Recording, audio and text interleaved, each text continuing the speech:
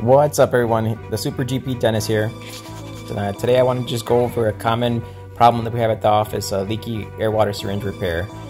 What you're going to want to do is you're going to want to use your trusty Allen wrench and unscrew the top portion of the air water syringe.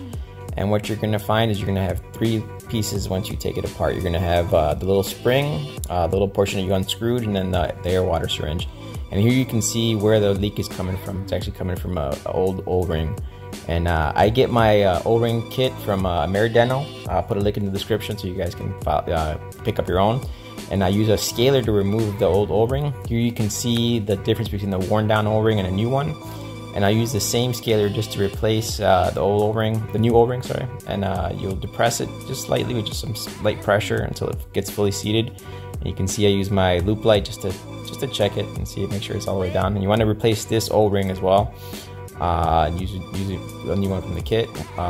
What you want to pay attention to is there's a little notch on the actual air water syringe and on that little piece you removed. Replace the spring, and then you want to line up those notches because if you don't line those up, the actual air water syringe won't depress and you won't be able to put your air water syringe back in place. So you'll screw it back in place using the Allen wrench again, and then you can double check it and make sure you did it correctly by seeing that you can depress it just like I'm showing right here. Replace your air water syringe, and you want to check and make sure that there's no leak coming, and then you can see here everything is working properly.